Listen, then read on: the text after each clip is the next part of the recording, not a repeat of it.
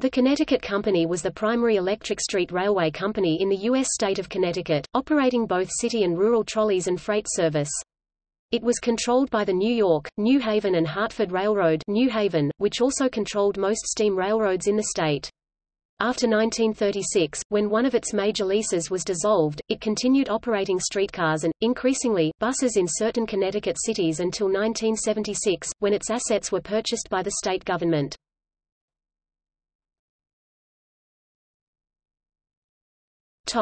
History.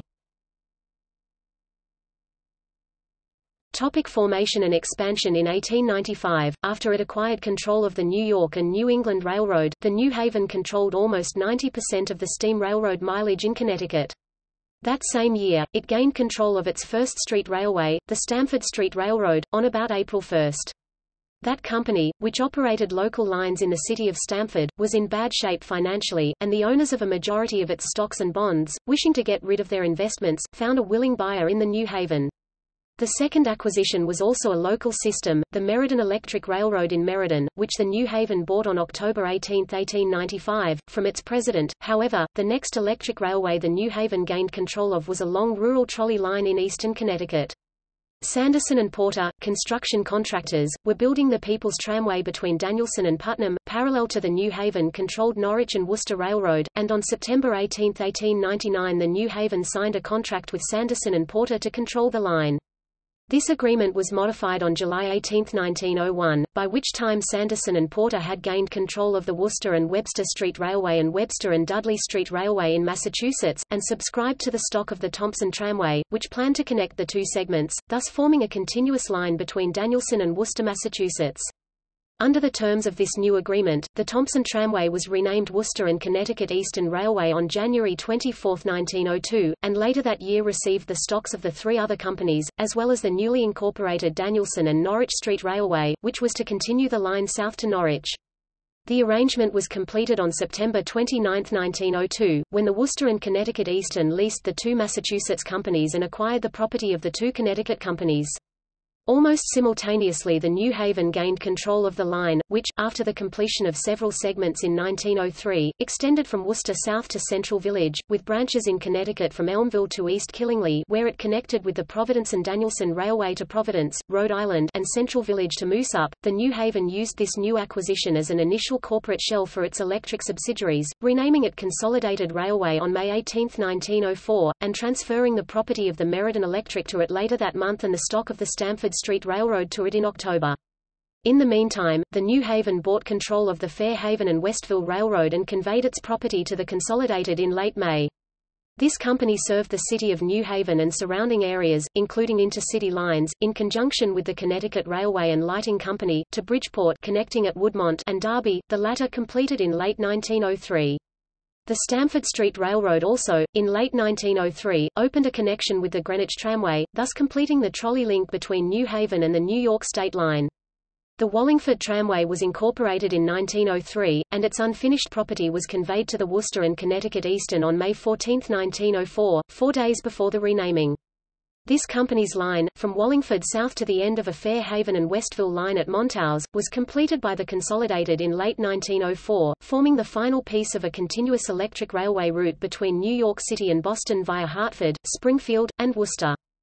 During the next few years, the New Haven, through the Consolidated Railway, acquired control of and later the property of many electric railways throughout the state. In order, these acquisitions were Worcester and Southbridge Street Railway, Worcester to Sturbridge, Massachusetts, control May 25, 1904. New London Street Railway, New London Local Lines, Norwich Street Railway, Norwich Local Lines, and Montville Street Railway, connection between the two, control July 30, 1904, property September 29, 1904. Worcester and Blackstone Valley Street Railway, Worcester to Northbridge, Massachusetts, control September 22, 1904.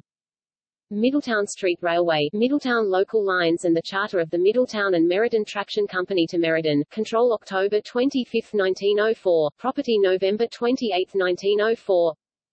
Greenwich Tramway and New York and Stamford Railway, extending the Stamford Street Railroad through Greenwich into New Rochelle, New York, control December 29, 1904, property of the former only, September 19, 1905.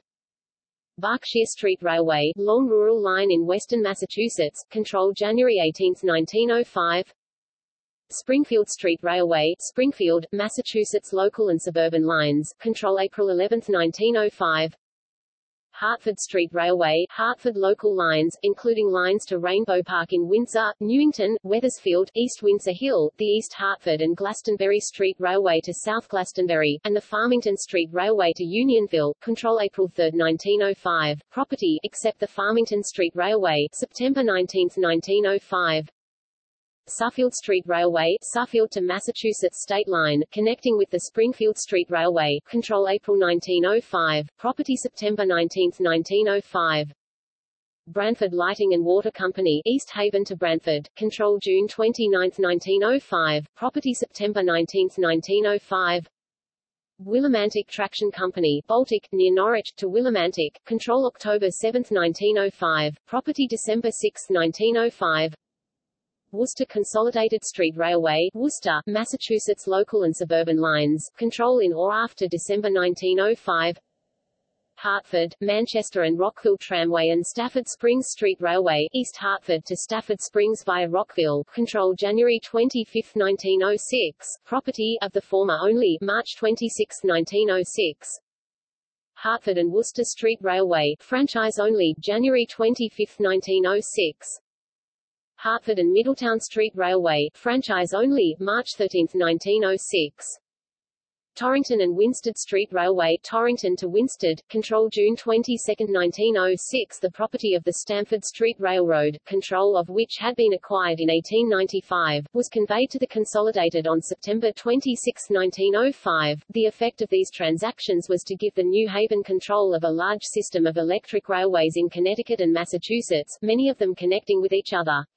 In the meantime, the United Gas Improvement Company of Philadelphia had put together its own system, including most of the mileage in Rhode Island and over 1/4 of the mileage in Connecticut, through subsidiaries Rhode Island Company and Connecticut Railway and Lighting Company.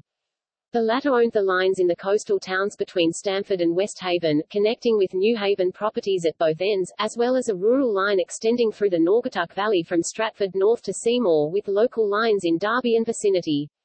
To the north, it controlled local and suburban lines in New Britain and Waterbury, connecting with the New Haven's lines at Newington and Mount Carmel. The Meriden, Southington and Compounce Tramway, also controlled by the United Gas Improvement Company, extended from the New Haven's local lines in Meriden to Lake Compounce, intersecting the ends of Waterbury and New Britain lines at Milldale and Southington. A continuous route between Stratford and Waterbury via Derby and Seymour was completed in 1907 by lessor Naugatuck Valley Electric Railway. The New Haven came to an agreement with the United Gas Improvement Company on December 19, 1906, whereby the Consolidated Railway leased the property of the Connecticut Railway and Lighting Company, and acquired the stock of the Meriden, Southington and Compounce Tramway, Rhode Island Company, and various power companies operating in Connecticut.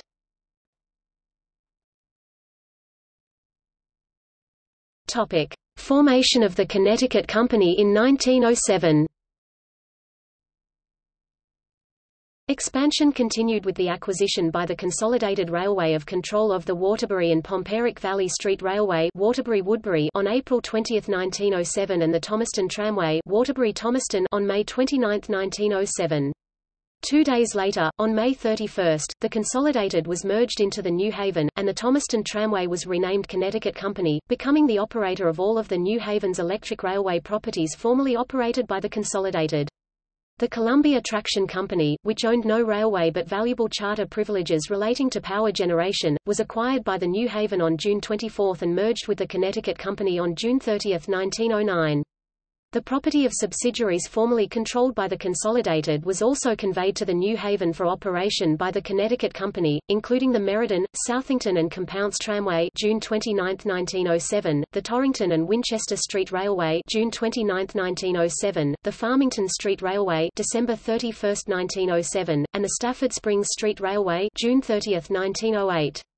This left the New Haven as owner of all the property operated by the Connecticut Company except for that owned by the Connecticut Railway and Lighting Company, as well as the portion of the coastal line in West Haven owned by the West Shore Railway, which had been leased to the Fair Haven and Westville Railroad prior to its acquisition in 1904, and the short South Manchester Light, Power and Tramway Company, similarly leased to the Hartford, Manchester and Rockville Tramway. The largest expansions of the system were made by electrifying various existing steam lines of the New Haven and running trolleys over them, providing connections in 1906 from Middletown west to Meriden and north to Cromwell, connecting at the latter point with a new rural trolley line to Hartford, and a link between Norwich and Central Village. In 1907 an alternate line between East Hartford and Rockville was added to these operations. The segment from Middletown via Westfield to Berlin was also electrified for use by the Connecticut Company, but was later operated exclusively by the New Haven using larger passenger cars. On February 28, 1910, the New Haven conveyed to the Connecticut Company almost all of the latter's operated trackage, with the exception of 3 short segments near the state lines, the former Suffield Street Railway from Suffield to Massachusetts not connected to any other Connecticut lines, the portion of the former Worcester and Connecticut Eastern Railway from West Thompson to Massachusetts, and the portion of the former Greenwich Tramway from the Mearness River to New York.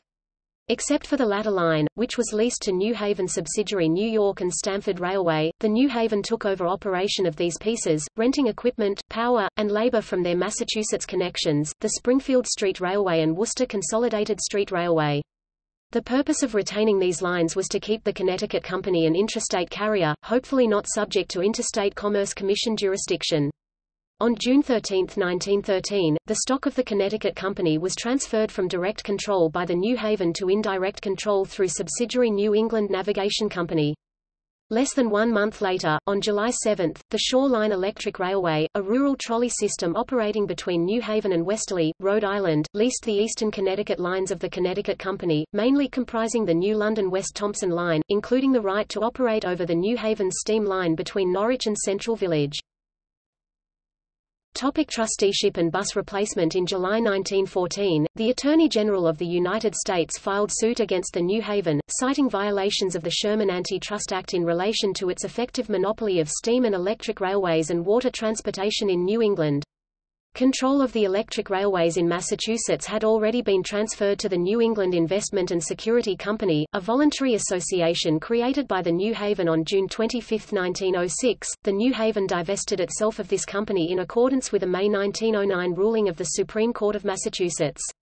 The Connecticut Company and Rhode Island Company, each operating trolleys in their respective states, as well as the New Haven-controlled Boston and Maine Railroad, were, by decree of the District Court for the Southern District of New York, placed in the hands of voting trustees to separate them from the New Haven. The New Haven almost immediately sold its stock of the Boston and Maine, and its reorganization was completed in 1919. The Rhode Island Company was similarly reorganized into the United Electric Railways in 1921, losing its line into Connecticut in the process. But the New Haven was unable to find a purchaser for the Connecticut Company. Lucius Seymour Storrs, who had become vice president of the New Haven in 1912, took the presidency of the Connecticut Company in 1914 and remained there until his resignation in February 1925. The trusteeship was dissolved in December of that year, as Judge Francis A. Winslow was convinced that there was little competition between the two companies, in part because of the lack of interest by others in purchasing the trolley lines, and the Connecticut Company was placed back under New Haven control. During the trusteeship, the lease of the eastern Connecticut lines to the Shore Line Electric Railway was terminated on April 1, 1920. Just prior to the return to New Haven control, in early November 1925, the state authorized the system's first major abandonment and replacement with intercity buses, on the portion of this division north of Norwich. Abandonments progressed steadily through the 1920s and 1930s, with only city and suburban lines remaining after 1937. The Hartford division was completely converted to buses on July 26, 1941, but trolleys continued to run on the streets of New Haven until September 25, 1948. The delay in conversion caused by World War II allowed the Brantford Electric Railway Association to acquire, in 1947, a portion of the New Haven-Brantford line that had been built on private right-of-way and create the Shore Line Trolley Museum, effective November 16, 1936. While the New Haven was in reorganization, the Connecticut Company terminated its lease of the Connecticut Railway and Lighting Company. That company's final trolley lines, mainly in the Bridgeport, Derby, and Waterbury areas, but also including joint intercity operations with the Connecticut Company, were replaced with buses in 1937. The Connecticut Company itself left New Haven control in June 1964, after defaulting on federal flood loans, and was reorganized under the same name and sold by the United States for $3,225,000. The old corporation, which still owned a portion of the old Glastonbury line, was renamed East Hartford Freight Company, and continued to operate non-electric freight service on Main Street in East Hartford to Pratt & Whitney until 1967. In October 1972, the Connecticut Railway and Lighting Company, then operating buses in and near Bridgeport, Waterbury, and New Britain, ceased all service because of lack of money. The next month, Connecticut Company drivers and mechanics went on strike, and service, then concentrated on Stamford, New Haven, and Hartford, did not resume until the state began subsidizing it in March 1973 with federal assistance. Finally, in May 1976, the state purchased the Connecticut Company's property and began operating buses as Connecticut Transit. The Greater Bridgeport Transit Authority now serves Bridgeport, but Waterbury and New Britain operations have been taken over by Connecticut Transit.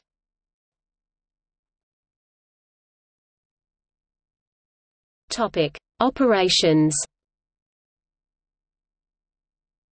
Despite having a connected network between cities, the Connecticut Company was not an interurban, and many intercity trips required changes of cars along the way. Most trackage was in or alongside public roads. By 1920, the system comprised 601.742 miles (968.410 kilometers) of first main track in 11 divisions. The New Haven division included about 15 local lines radiating in all directions from downtown New Haven. Intercity lines led east to East Haven and Stony Creek, north to Wallingford and Mount Carmel, towards Hartford and Waterbury, west to Derby, and southwest along the shore to Woodmont. Local lines connected Derby to Ansonia and Shelton, with intercity lines north to Beacon Falls in the direction of Waterbury and south towards Bridgeport. Bus service in the New Haven area is now operated by Connecticut Transit New Haven. The Hartford division was the largest, with about 20 local radial lines from downtown Hartford and half as many intercity lines. On the west side of the Connecticut River, trolleys went north and northwest to Rainbow Park, connecting at Windsor with the Hartford and Springfield Railway to Springfield, Massachusetts. Other lines went northwest to Bloomfield, west to Unionville, southwest to Newington, connecting there with the New Britain division, and south to Weathersfield and Rocky Hill, connecting at the latter point with the Middletown division. A single line crossed the Bulkley Bridge into East Hartford, where lines radiated north to East Windsor Hill, and another Hartford and Springfield Railway connection, east to Manchester and then northeast through Rockville to Stafford Springs, and south to South Glastonbury. Between East Hartford and Rockville, trolleys could follow public roads or use the New Haven steam trackage. Connecticut Transit Hartford now operates buses on most of these routes. About halfway between New Haven and Hartford was the Meriden division, with 7 radial lines in the city of Meriden. Extensions of these stretched south to Wallingford and a transfer to the New Haven division, and west to Milldale and then north to Lake Compounce and the New Britain division, or south to Cheshire and the Waterbury division. A third line east to Middletown over New Haven trackage was part of the Middletown division, which comprised 8 radial lines in and around that city, including service southwest to Middlefield, northeast over the Connecticut River to Portland, and north, partially over New Haven trackage, to Rocky Hill and the Hartford division. Connecticut Transit Meriden has replaced the former division, but local bus service in Middletown is operated by Middletown Area Transit. In the Waterbury division were about 10 routes radiating from downtown Waterbury. These included intercity lines south to Beacon Falls and the New Haven division, west to Woodbury, northwest to Watertown, north to Thomaston, and east to Cheshire and then south to the New Haven division at Mount Carmel. Connecticut Transit Waterbury has taken over these local routes. The New Britain division was between Meriden and Hartford, connecting with those divisions at Lazy Lane in Southington and at Newington. 6 other radial lines were operated, one extending southeast to Berlin. Connecticut Transit New Britain now runs buses over most of these routes. The isolated Torrington division was a single line between Torrington and Winsted, with a branch to Highland Lake. It was abandoned in 1929. Along the coast, near the New York State Line, was the Stamford division, with 8 lines from downtown Stamford, 2 extending west and southwest into Greenwich and 1 east to the Norriton River. There the Norwich division began, extending through Darien to Norwich, which had 5 radial lines coming off a loop between Norwich and South Norwich. The Bridgeport division also entered Norwich, extending east through Westport with several local lines there, and Fairfield into Bridgeport. That city had about 12 radial lines, 2 running east into Stratford, where intercity lines continued north to the Derby division in Shelton and east to the New Haven division at Woodmont. Buses in these 3 divisions are currently operated by Connecticut Transit Stamford, the Norwich Transit District, and the Greater Bridgeport Transit Authority. Finally, the New London Division, which was leased to the Shore Line Electric Railway from 1913 to 1920, was not connected to the rest of the system except via that company's New Haven–New London line. Local lines in New London included several loops and radial lines south to Ocean Beach and northwest along Broad Street. A third line went north to Norwich, which had 5 more radial routes, one northwest to Yantic and another northeast to Taftville, where it split. One branch headed northwest through Willimantic to South Coventry, while the other entered New Haven trackage from Taftville to Central Village. A short branch headed east from Central Village to Moosup, while the main line continued north on its own tracks to West Thompson, with a branch from Elmville to East Killingly and a connection there with the Rhode Island companies leased Providence and Danielson Railway. Where it exists, bus service here is now provided by Southeast Area Transit.